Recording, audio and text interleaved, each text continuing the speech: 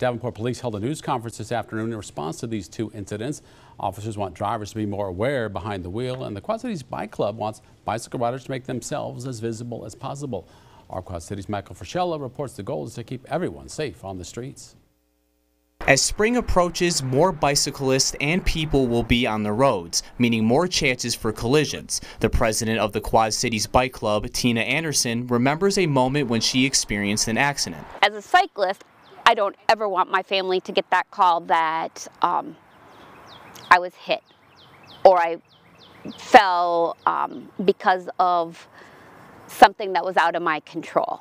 Lieutenant Jason Smith says it's necessary for people to follow all rules of the road, including signs and streetlights. And he says ultimately it's about being a good citizen and looking out for others. Distracted driving, please just put the phones down and look out for each other.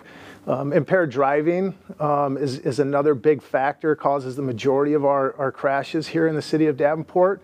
So, you know, between distracted driving, putting the phones down, and impaired driving, not driving under the influence, we could really make a big dent in our crashes and drive that number down. Tina Anderson agrees. She says it's important to respect each other on the streets and to give everyone the space they need. The cyclist does need to remember to stop at the stop sign. They have to obey the rules.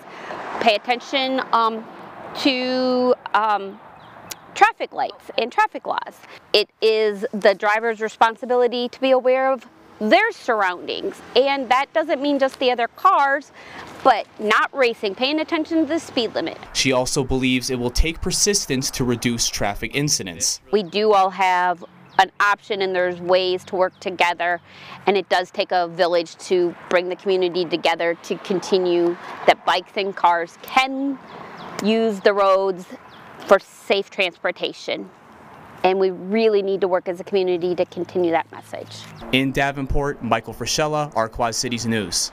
The Bike Club is working with state lawmakers to try to determine what can be done to improve bicycle safety.